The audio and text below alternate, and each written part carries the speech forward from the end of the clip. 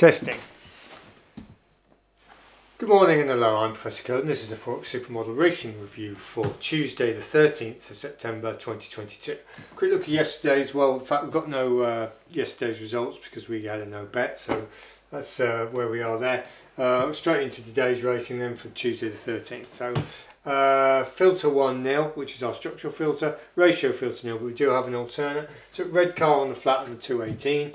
It's a restricted novice stakes, band D, class 5, 2-year-old, 5 furlong, good to soft. Right, what do we know about Redcar 5 furlong? Well, we know it's very quick. It's modelled at 100, which is the top rating for speed, surface profiles. It's equivalent to Lingfield at 5 on the all-weather, to give you an idea. Southall, Dundalk and Newcastle are just slightly slower at 99.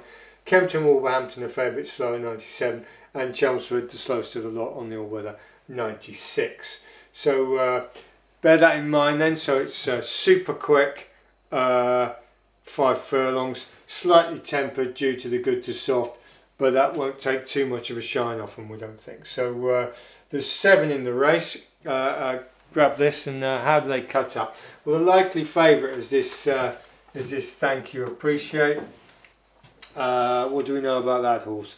Well, it's had 4 runs, Thirsk, a couple of air, and then at Ripon, all at 6 furlongs, and they're modelled 97, 98, 98, 97. So a little bit slower, quite a bit slower. So you look at Kempton, Wolverhampton for Thank You Appreciate, and it's going to race over a furlong shorter on the quicker surface.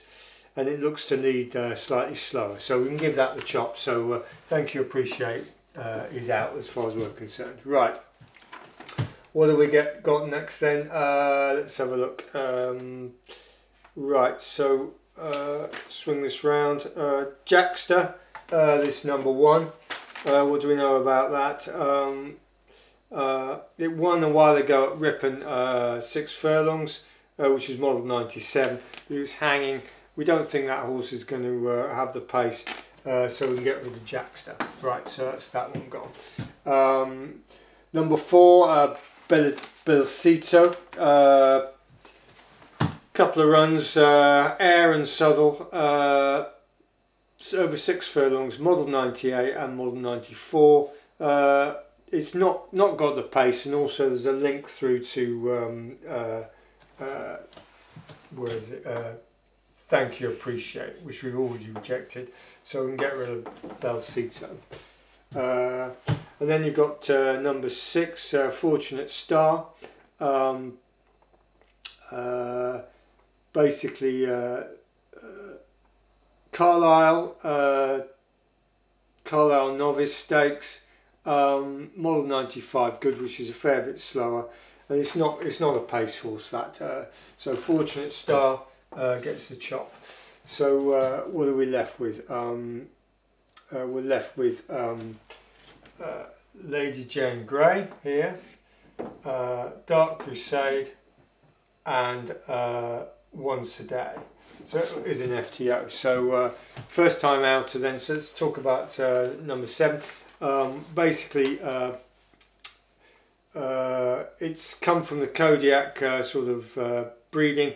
It's come from speed, and this is what's involved in. So we can't rule that one out. So we've had to include that in the process. So we've got a pound win at about 15 to 2 on average. So 7.5 to 1.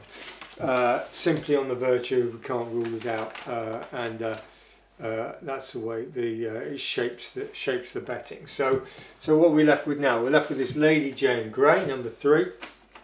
The Lady Jane Grey basically has had 2 runs. Lingfield on the turf at 5, and Lingfield on the all-weather at 5. And Lingfield on the all-weather is an exact match, and also Lingfield on the turf is 100 as well. So that's pretty good. It was up with the pace on both occasions, and if you look at that horse, it has what we look for in a 5 furlong horse is its galloping frequency is bang on for speed horse. So so that's a definite as far as we're concerned. So Lady Jane Grey is we're going to use that. We got what do we get on that? We got about 3 to 1. It's slightly drifted now, but we're using it as an anchor anyway. So 3 to 1 win at £1. So that will give us a break-even situation, because the one we really like is this Dark Crusade.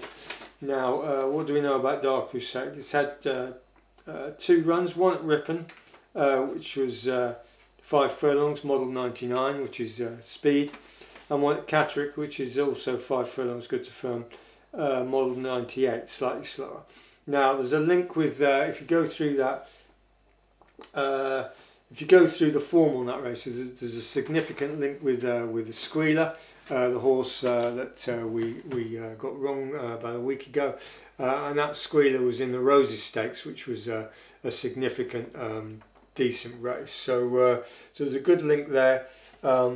This horse, Dark Crusade, has got the pace.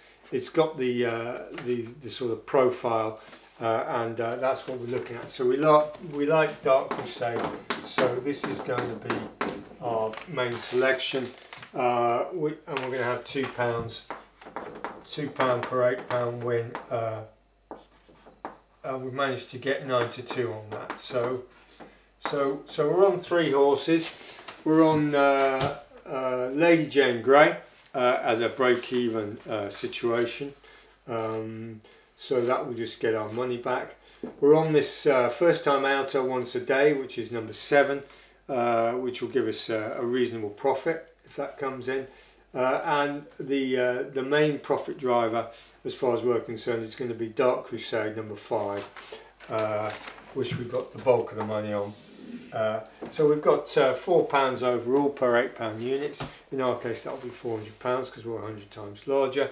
And we've got 0.5 of a maximum unit of £8, so exposure. So that's where we are. Just to say, things have been pretty gutty recently. The account's come down a little bit. It's static from yesterday at 68 units in profit overall. So hopefully we can start swinging into some results, and this may be the start of it. So that's what we're doing. So thanks for subscribing, thanks for watching, and goodbye.